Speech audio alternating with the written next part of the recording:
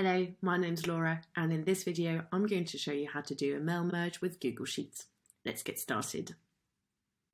So first, go to the Google Workplace Marketplace to install the Mailmeter add-on.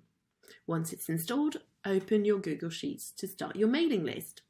Each column is going to represent a category such as name, email, and company. Each row is going to include your recipient's data. If you've already created your contact list, you can go ahead and import it by clicking onto File here and then Import and select the file you want to import. Here you go, import data whilst it loads and then open now. And here you go. Mailmeter allows you to customize links. It lets you customize both the text of the hyperlink and the URL it directs to.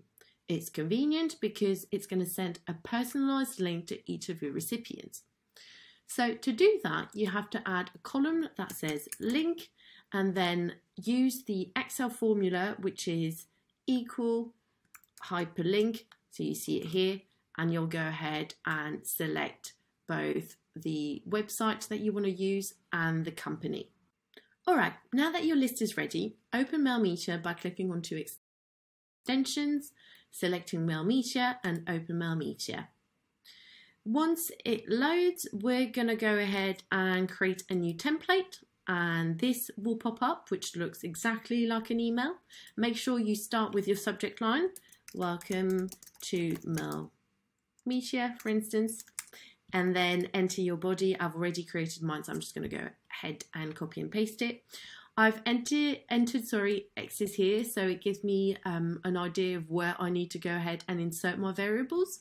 To insert a variable, you have to click on Insert Variable here, click on the arrow, and then the first variable is going to be the first name for my email, and then my second variable is right here, and I will go ahead and select company. You can also insert the hyperlink like we were talking about earlier on, and it will be the same way. Just insert variable and select where you want to enter it.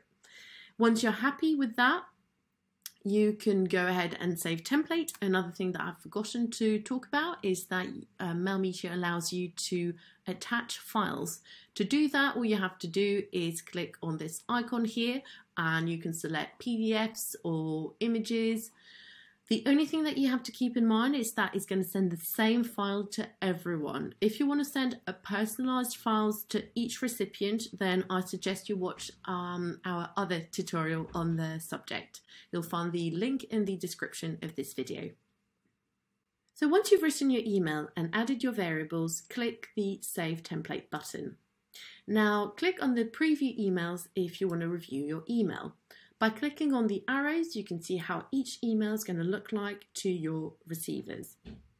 You can even send a test email by clicking on Receive a Test Email to yourself and check that everything is in line. Once you're satisfied with the end result, you could just go ahead and send emails. So you see, within a single click, you've just sent an email to your entire contact list. When your emails have been sent, Mailmeter generates a tracking report with emails opened and clicked. You can access this feature by clicking onto extensions, clicking on Mailmeter, and then clicking on tracking report. I hope you enjoyed this tutorial on how to send bulk emails easily with Mailmeter. Bye.